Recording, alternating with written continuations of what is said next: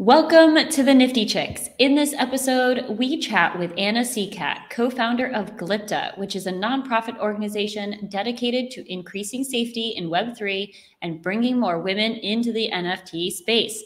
Let's do this. All right, welcome to the Nifty Chicks. Super excited to have Anna Seacat, who is co-founder of Glypta.org. Anna, welcome to the show. Thank you for having me. I've been excited about this for a week, counting down. I know. So we actually just met I reached out to her on LinkedIn because we were both speaking at NFT London, which I'm super excited about. And I thought it would just be fun to connect with other speakers, especially female speakers that are going to be at NFT London, and, hopefully connect prior to, so that we can meet up in London and, have those conversations before we are there. So give us a little bit of your background. You have a very impressive background. So we want to hear, how you got started in Web3 and especially NFTs and what you're working on now. Sure. Yeah, thank you. My background is pure marketing. Grew up, kind of cut my teeth in the agency world, and then went from there to pursue an advanced degree in marketing and landed at IBM, specifically IBM security. I mixed in IBM security with IoT, which was a lot of fun. And then that led me to a company that was doing IoT in enterprise buildings. And the way I got to Web3, I was thrust into it. That organization decided to pivot completely away from that mobile access business into Web3. And I had done research into it already. I was putting together some slides and presentation for the board of directors, not knowing really that the pivot was coming. And so when it came, it felt really exciting. I was excited about it because I had seen the potential of not only crypto, but this entire, applying the concept of decentralization, decentralized finance, and then applying it to the internet, a decentralized internet. And so I came to it. I had to take a pill, so to speak. Like if I was going to stay, I was going to go all in, meaning that me and my team would go all into Web3. And that's what we did. And we transferred our skills immediately, our marketing and PR skills, into community building skills, and we built out a community for this organization. And while I was doing that, I felt what it meant to go into the rabbit hole. I experienced that firsthand, and I kept hearing everyone say, we need more women in Web3, we need more women in Web3. And I said, what woman wants to go into a rabbit hole? And I thought about the women in my own lives and what it would take to get them to come over. And I knew that I decided right then and there, we have to meet women where they are. They're not going to change their online behavior. When they're, if you ask them to come to a new internet, you at least have to have some of those features that makes them feel safe. And so that's where I came up with the idea of Glypta with some other women. That's so amazing. It's, you make it sound so easy. Like the transition just sounds so easy. And all of our listeners know one of my favorite questions, because everyone it's a nuanced version of what we all felt. When you were stepping into the world Web3 and now having to, for your day-to-day job, learn more about what this is, and then also then pursue presentations about it. Talk to me about kind of what your experience was to really understand Web3. I heard you say you did research, and where were you finding this research? What was that process like for you? So that's the problem, is in order to get to Web3, you have to be in Web3. That's the dilemma that we have right now, because Web3 is being built on decentralized applications and gated applications that aren't being indexed.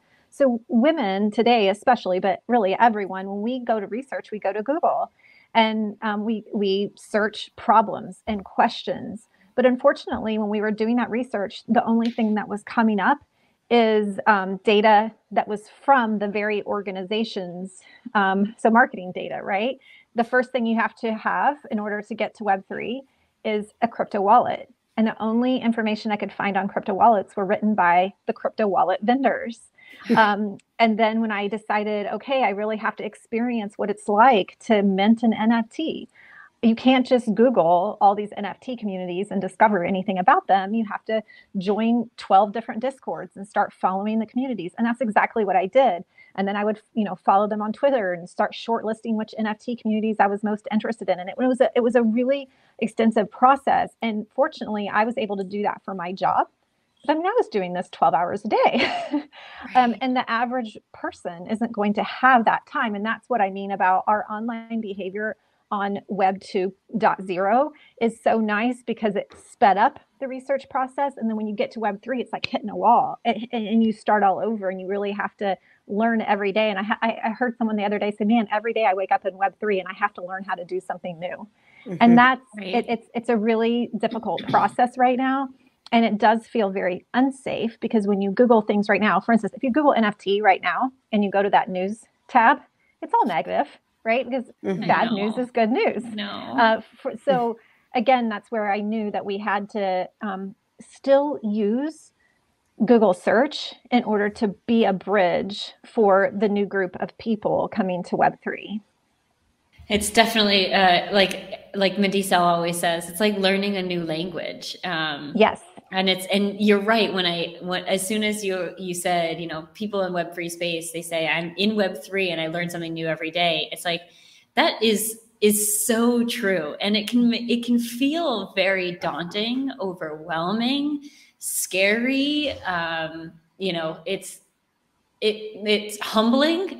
Yes, that's a good word for it. Yeah, I feel like, I've been able to achieve a lot in the Web 2 space, and I feel like I'm fairly confident in what I do in the Web 2 space, but you start entering Web 3 and I'm like, I have no idea. I'm starting from ground zero. And a lot of our listeners are also starting from ground zero. And we're trying to be a voice, a female voice for anyone stepping into the space who are always hearing nothing but dudes talking about this. So I love what you're building. Talk to me about really what does Glypta do? What is the purpose of it? Talk to me about that. Sure. So Glypta.org is a nonprofit. It's on a mission to increase safety in Web3 for everyone, but especially for women. Having a marketing background, I know that currently how women make decisions is off of subjective data. Meaning that we read about other women's experiences to make decisions. So think about when you go to a new city and you need a hotel to stay in, you probably go to TripAdvisor or some similar website to learn about the hotels. You're never going to just pick a hotel at random, right? And we're able to use TripAdvisor, Yelp, another good example of these review sites where we go and we learn about other women's experiences with hotels or restaurants, but we do it for tech products too. When we go to buy a new phone, when we go to buy a new tablet, even when we go to buy tools for our businesses, we'll go to these review sites. And women, more so than men, will make their decisions based on the subjective data. This is not to say that we don't use objective data to make our decisions, but we primarily like to hear other women's stories. So that is what Glypta is meant to be. It is meant to be the Yelp of Web3 or the TripAdvisor of Web3. And when we can learn from other women's positive experiences, then we will feel a more sense of safety. But in actuality, the entire ecosystem does become more safe. Companies like Common Sense Media is another nonprofit where parents can go on and review different movies and games for their children. And in doing those things, we are making the media more safe for children. That's awesome. It's interesting. I feel like you've taken a need from something that didn't even exist before, right? Of course I use Google. Of course I use Yelp for all of these reviews. I don't buy a single thing without reading reviews anymore. And right. And you're right. I've been in this NFT space for, just over a year, and I've been buying with very little actual evidence or reviews, which is something I do in my real life. So why have I not felt like you know, where like someone needs to build this. Well, right. And that's exactly what I thought when I first, like January of this year, I was like, you know what, someone's going to build the Yelp of Web3 and I can't wait for it. And then like May came, I was like, where is this? And then June came, I'm like, that's it, I'm doing it. Good for you. Right. Because there was such a huge need and no one was filling it. I saw a couple out there. There was a DAO out there called Product DAO, but it really didn't go anywhere. And what I realized is, well, let's do it for women, right? Because when we even make decisions about doctors, we'll go and read each other's reviews. And so it's not to say that other people aren't going to benefit from Glypta. My background is in search engine optimization. So Glypta is built in a way where Google's going to index that content really, really well and turn up for results. And the goal is so that way when the next group of women come into Web3, when they're searching for wallets, when they're searching for NFTs, when they're searching what's a dApp, that Glypta experiences will start coming up in the organic search results. I love that. It. Definitely. I know one of the things that we've talked a bit about is, you know, just the safety in Web3. Where are you at with that? And how do we best protect ourselves? Because it is, I mean, we talk about this all the time, that it's a scary space out there. I mean, just in the internet in general. But then you talk about Web3 and I feel like, you know, that's even scarier because it makes it so easy for you to, you know, lose your crypto, lose your NFTs, you know, lose access. How do we get past that? How do we move forward and be safer? Look, I think there's a two-prong approach because have you heard of Molly White? She's the journalist who's chronicling Web3 and crypto, and every day she chronicles all the news from that day. And if you just Google Molly White crypto or Molly White Web3, and that's good. Sounds like we might need to have her on the show. Yeah, right. I respect her work because we need to know what to watch out for. That's very important. But because she's a journalist and because she also understands search engine optimization right now, that's all we're seeing is the negative. But that doesn't help us make good decisions. That just helps us, and good safe decision. That just helps us know what to watch out for. So it's kind of like, okay, I want to buy a new FT. I've seen this new project launch. Does anyone know anything about it? And then if you only looked at the negative, that's not going to help you decide whether you want to do it or not. And so we've placed a really heavy burden on the women who've already done it before. And they're usually in the form of community managers and community moderators who on those Discord servers having to constantly repeat themselves like, well, what's your experience with hardware wallets? Which ones have you gotten? And they're like constantly just repeating themselves over and over and over. And that's not scalable. And so that's why I've been going to those community managers and community moderators and saying, hey, write it once on Glypta, and then it will forever be there and indexed by Google. And so that way, when someone says, hey, what do I do? What should I do? Which one should I pick? Then you can just point them to that and not have to continually repeat yourself in Discord. Discord is what it is, that there's lots of problems. And one is that it isn't indexed by Google. And so we have this whole wealth of knowledge that isn't being shared outside of that community. Interesting. Yeah, I never really thought about that. It is being like, it's its own kind of bubble of information. Yeah. And it's like a self-fulfilling circle of doom, right? Like it's like we want more women in Web3 and we have all the reasons why we want that.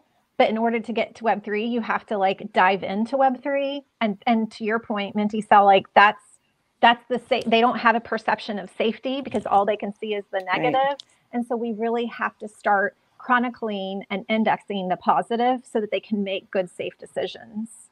That's right. Good. Well, and my opinion, Discord is like a black hole.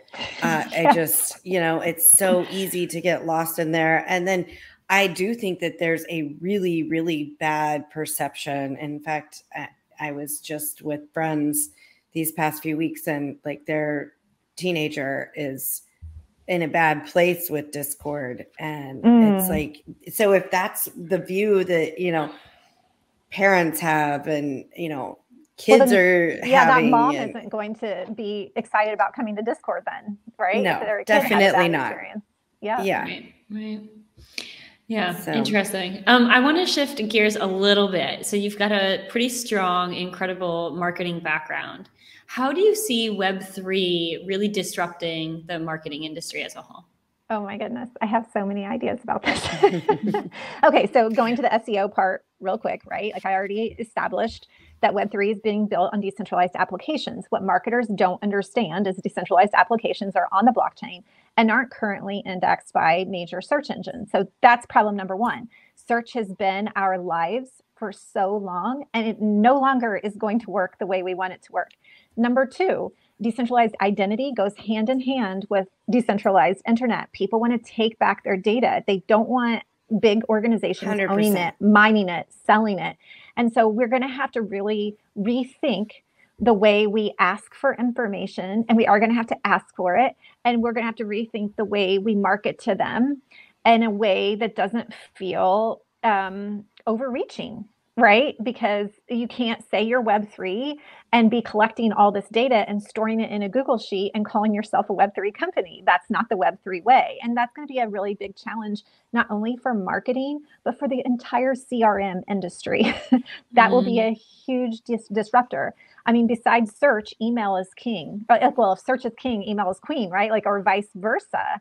And email has such a high conversion rate, but we're kind of doing this dance right now. Marketers in Web3, it's like, should we use email marketing? Should we not use email marketing? Like, what's okay? And that's the cool thing about being an early adopter. The rules haven't been set yet, and we're trying to figure out what's right and what's wrong. But those tactics that we are using so heavily in Web2 are going to have to be rethought and done in a way that honors people's owned identities and not us owning their data. I've probably given you too much. No, it's amazing. I'm processing it because I think it can literally, spiral so much further if you take those thoughts and continue them, visualize those 10 years out from now. Yes. And I am bullish about the Web3 space. If I weren't, I wouldn't be here. And I think it's going to be really interesting to see how everything evolves and how companies start integrating Web3. Right now, it's like you see companies throwing money into the space, not really sure I don't think these companies even know why they're spending money in the space, right? And so it's going to be interesting to see. And also there's a lot of people, I think the decision makers in a lot of these organizations that you're seeing putting money in space who don't understand it, who are like, I'm just going to throw money at it to people I believe understand it. But in my mind, it's got to come from them. They have to understand it. And they have to understand the value that it's going to add for their organization. Yeah. And so I'm already seeing this happen, though, because Mavion World minted NFTs with Rebecca Minkoff. And if you look at what Rebecca Minkoff can sell her bag at in a store, a retail space in Fifth Avenue is super expensive, versus selling a bag with an NFT, she can get twice what she could in a retail store. So that's increased not only value and price point, but also bringing on an entire new audience of people, of women who would typically not buy her products. So she's expanding her reach. She's adding value. She's increasing her price point, all by simply adopting Web3. Yeah, it's interesting. I want to go back to what you were saying about basically creating your own path or journey. One of the things that I have found funny is I feel like all these NFT projects were focused on like Discord and Twitter. And then a lot of them have just recently started adding email marketing to their, overall campaigns and messaging and all of that. And I'm just curious, do you think that it's because like one project did it and so then everybody else is like, oh, well, so-and-so started emailing everybody, so now we have to do it? Or is it like the projects are evolving? I see everything coming back full circle, but from a different angle. The first project that started email campaigns, it kind of gave everyone else permission to do it. Mm-hmm. There are some projects that are still drawing that line in the sand and saying, hey, we're a Web3 organization. We're not going to blast you with emails. And others are like, well, yeah, but a lot of our audiences that are newbies to Web3, they still want to consume on their information through email. They don't want to have to go to Discord. So we don't want to force them into a channel where they feel unsafe and uncomfortable. So I see it both ways, but I do believe, again, that everything will come full circle. There's a lot of people out there that say, we don't need marketing Web3. It's nonsense. If you have products, you need marketing.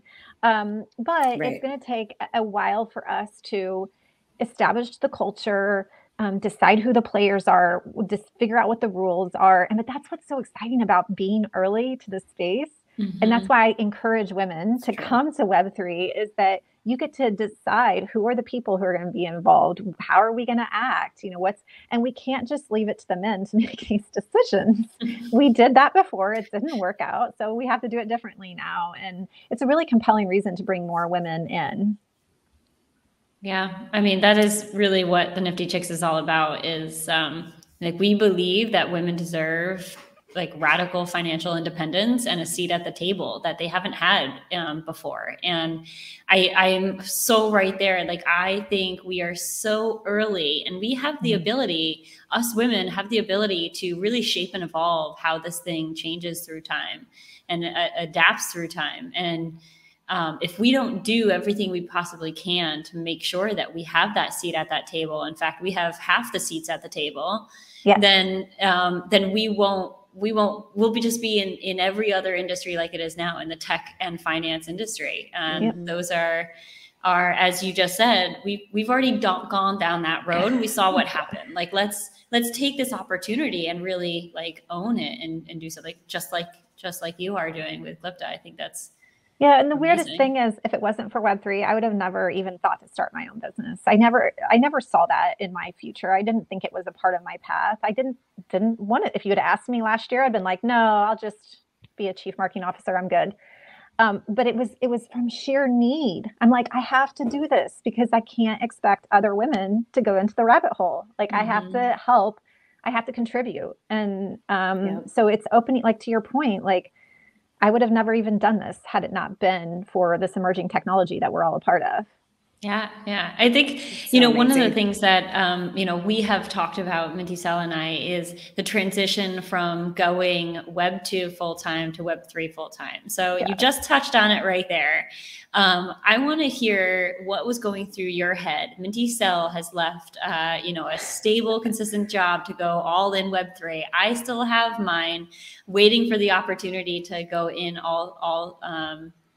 I'll dive into Web3 full time, but I want to hear what your transition was like to go from, a stable, consistent, you have an incredible career. Like, it's a very safe kind of feeling, to, I'm going to leave that and go all in. Talk to me about that. I have like cold chills as you're saying it.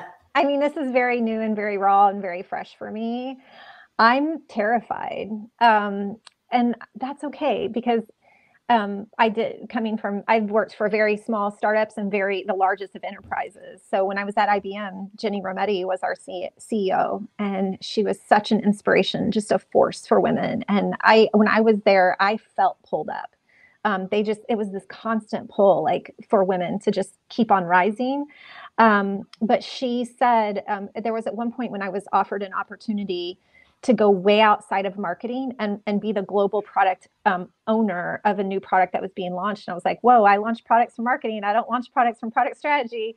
But I had really good executive mentors who said, if you'll do this, it will be an amazing experience. You'll be a well-grounded marketer by doing this, more well-rounded. And I still wasn't convinced. And then finally, one of them says, remember what Jenny says, comfort and growth doesn't exist. They cannot coexist. Comfort and growth cannot coexist. And so the fact that I'm terrified that I'm leaving this salary, that I'm going out there and doing something new, and also I've decided to make it a nonprofit. So I need to fundraise my own salary and other women's salaries. I mean, it's all just a lot of pressure. I'm not comfortable, but I can only imagine the growth that will come out of this. And so it's that hoping for things that I can't see, and that's real hope, right? And so that's what keeps me going. But I gotta, check in with me in a couple weeks, make sure I'm still going. Well, it's like that. Thank you. It's like that meme, where it's like from start to success, and it's like up and down and all around, and then through the rabbit hole, and then maybe somewhere over here you end up with a successful business. Yes. Yeah, it's definitely not. That from firsthand experience, right? Yeah, it's definitely not an easy path to choose, but it is well worth it. Once you get in there and get going. So I just want to in a couple of months. So it'll be a good checkpoint. Yes, that'll be perfect. Oh my gosh, Anna, thank you so much for being on the show. Before we let you go, I just want to have you share what's the best way to connect with you besides, glypta.org. Go check that out. But how else to connect with you? I'm completely doxxed. I did not ever hide I don't have a secondary Web3 identity. So anytime, if you just Google Anna Seacat, everything about me comes up. I'm at Anna Seacat on Twitter and LinkedIn, and and then all of Glypta should come up too. So that's glypta.org. So thank you for giving me thank you for giving me the opportunity to speak about that. And we're excited. We think it's really going to make a difference in this space. That's awesome. And good luck at NFT London. I'm sorry I'm not going to be there, but I know Minty Cell will be there representing the Nifty Chicks, and she's going to do a fabulous job. But I wish I could be there and to, get to meet you in person. But that's the fun thing about Web3 is like the next event. Yeah, exactly. And there will be plenty. So thank you so much, Anna. This has been really awesome. Thank you for having me. So Jen FT, I love that. I'm so excited. I can't wait to meet her in person. We've chatted a few times already, and she's one of those people that, we haven't actually even met in person, but I feel like we're already good friends. What did you think? Yeah. She's awesome. I think it's amazing how she took something that was lacking in her life and was like, somebody will do this. But then she was like, nobody's doing this, so I'm going to do it myself. And you know what? Like if we just did more of that, it's like we could all be, solving problems that we didn't even know existed. So hats off to all that she's built. And I'm excited for it to really become the go-to resource for, people entering the space. Yeah, I agree. And it's funny that you say that, because that's something that actually I did in my life, or my previous life, with Social Media Day Denver. I wanted us to have in Denver. I was in the social media world. I wanted us to have a Social Media Day Denver. And I kept thinking, somebody's going to do it. Somebody's going to do it. Somebody's going to do it. And nobody ever did it. So I did it. I love it. Yeah, you guys definitely have a lot in common, for sure. Well, and of course, the marketing side of things as well. Right. So speaking of social media, I just want to remind everybody that we are out there on all the socials. You can find us at the Nifty Chicks. That is the Nifty NIFTY Chicks CHICKS. We would love a follow, and maybe share a post or two. Tell some friends. Yeah, that'd be fun. And as always, thank you so much for listening to the Nifty Chicks. Always remember, invest in yourself. You are worth it.